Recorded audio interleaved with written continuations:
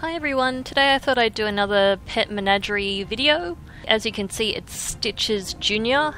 and my team is pretty much what I had back when we were doing Warlords of Draenor. So the Island Starlette in the first slot. I always like the Health P breed just because of the added amount of health that it has. And 2 leveling pets. So as you can see, this is how I save the team. Whichever 2 are at the top of my queue. You can see I don't have many left to level, thankfully. So let's see how we go.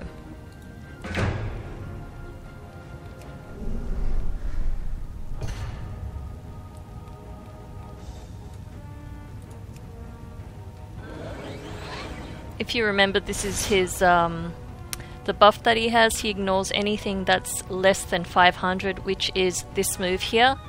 But I might actually use it just as a filler move.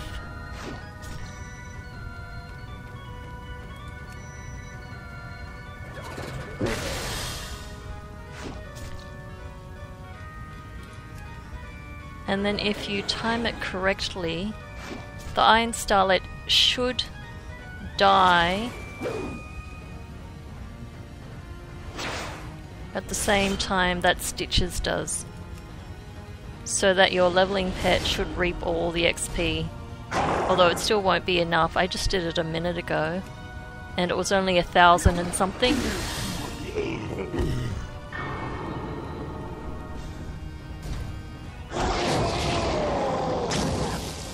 So this is where I would switch in my leveling pet.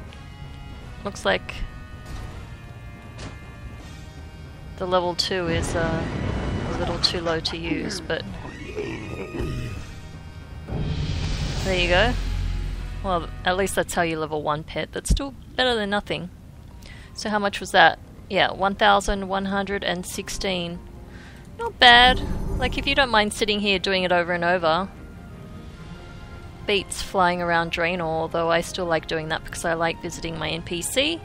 And you can always tell, particularly if you're on one of my connected servers, so Dathramar or Khaz'goroth, if you ever see a little Blingtron by my NPC in Overlook Ruins, you'll know that I've just been pet battling because I like to leave a little bonus for people who happen to be passing the area.